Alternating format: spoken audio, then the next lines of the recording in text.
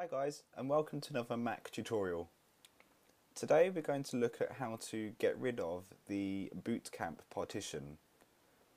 To get started, click Applications on the dock, scroll down to Utilities, and click on Boot Camp Assistant. On the introduction page, click Continue. Click I have that macOS 10 installation disk that came with my Mac, or I have already downloaded the Windows support software for this Mac to a CD, DVD or external hard disk. Click Continue. You're going to select that you want to create or remove a Windows partition. Click Continue.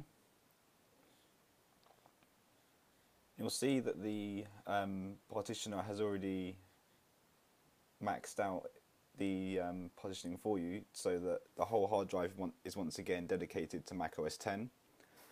So all you need to do now is click Restore, provide your password so that the program can continue, and click OK or Return, and that was it. Click Quit. And now what we'll do is we'll very quickly just head on into the disk utility to confirm that it has in fact got rid of the Windows partition.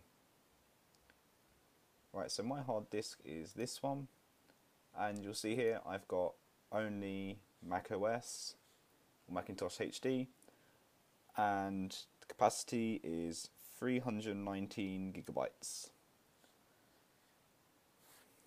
So you can press Command Q to come out of that. And that was it really, just a very quick and simple macOS tutorial.